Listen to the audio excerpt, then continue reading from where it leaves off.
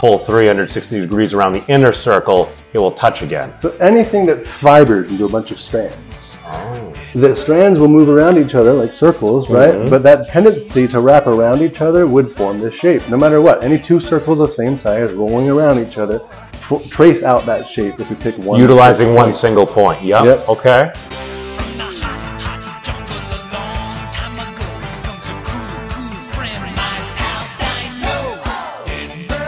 Okay, but what do we want to think of this curve as? That path that follows, what kind of path is it? Well, it's the inverse curve of the parabola. Oh.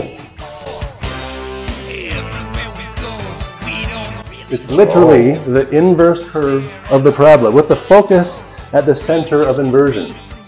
Okay, so now we have inverses of hyperbolas and inverses of parabolas, and this is the shape that makes hyperbolas and parabolas.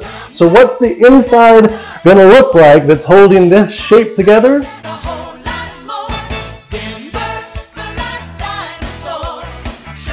The spike doesn't keep going forever this way the more you zoom in. It limits it, negative 2 and positive 2, the whole picture. That's one thing to note. So 2 and negative 2, that's just double 1 and negative 1. We really care about our unit circles.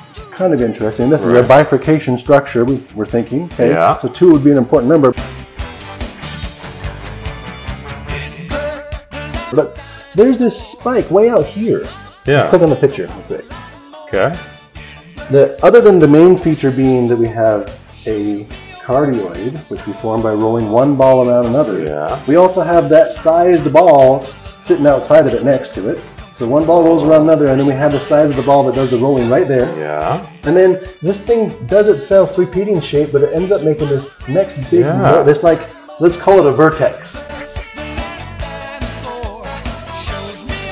Circle I'll put in between these bounds, and the inversion of the circle, meaning you're using circle inversion to cross from inside and outside the circle like it's a mirror.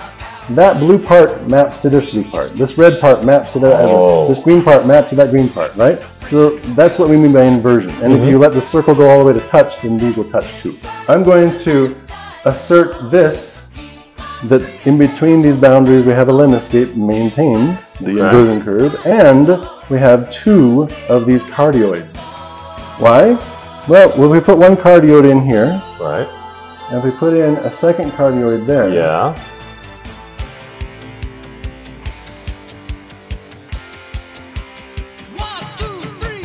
and then we say, wait a second, my favorite cardioid is the Mandelbrot Set. The Mandelbrot Set. Let's scale it to match perfectly right there now. To fit inside of our hyperbolic construction. What does it look like? Oh! That vertex becomes the focus of this side. So you fill in this one, and both of those focuses now have internal constructive balance. You see what I mean? Symmetry happening here. This is leading in just a start of the conversation, but the point is we're noticing we can think of the internal construction of hyperbolic geometry itself as being maintained under these 2 kinds of balances, right? And therefore, since we thought it was the trivial fractal to begin with on the charge boundary, we're going to be looking at this constructive, literally the prime constructive anyway. We're already thinking that this is the prime geometry. So all the prime numbers are contained in this sequence.